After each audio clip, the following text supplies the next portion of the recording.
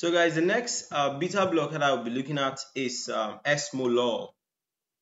Alright, so look at the pharmacology of Esmolol.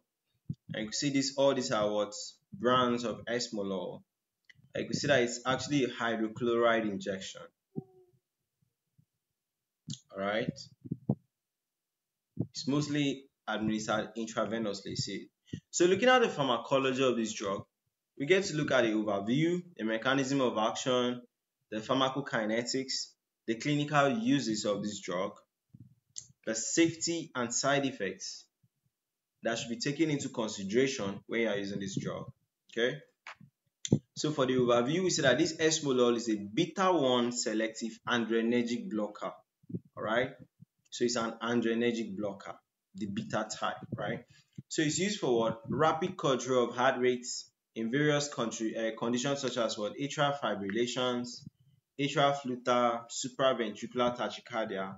Okay, so any condition that is making the heart beat too fast, you now bring this drug that will basically block some receptors just to make the heart beat more calm. Okay, so what is the mechanism of action of this Esmolol? Esmolol works by what? Blocking beta 1 adrenergic receptors in the heart. Okay, and this will lead to a decrease in the heart rate and contractility of the heart. Okay, it prevents the action of natural occurring substances like what? Epinephrine and norepinephrine that will basically result into what? The heart beating too fast. Okay, so what is the pharmacokinetics of this Esmolol? For onset of action, Esmolol has a rapid onset of action with effect seen within 2 to 10 minutes when you administer it intravenously.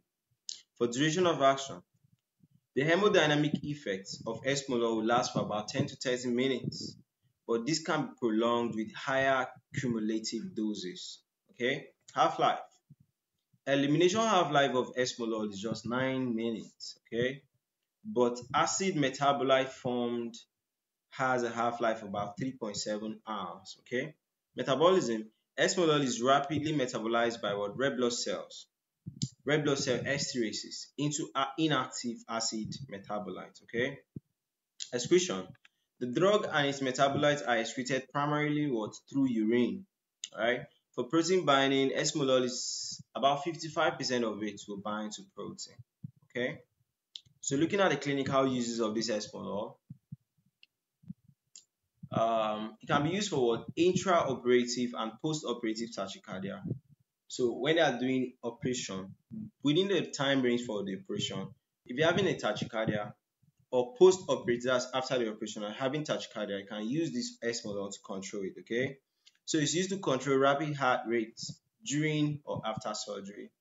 Then for supraventricular tachycardia, it is effective in what?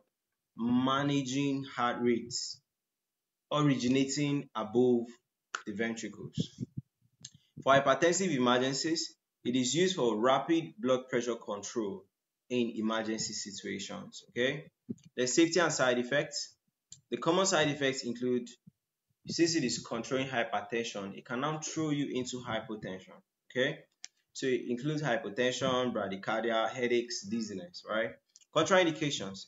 If a patient already has severe bradycardia, does already have issues of what? Low heart rate, you don't want to come now bring a drug that will further take the rate down. Okay, and if the patient has a heart block which is greater than the first degree, or if they have any cardiogenic shock, you don't use the Esmolol. Right.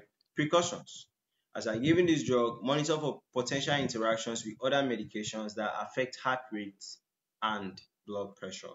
All right, so I think that's it for the pharmacology of this beta blocker known as Esmolol.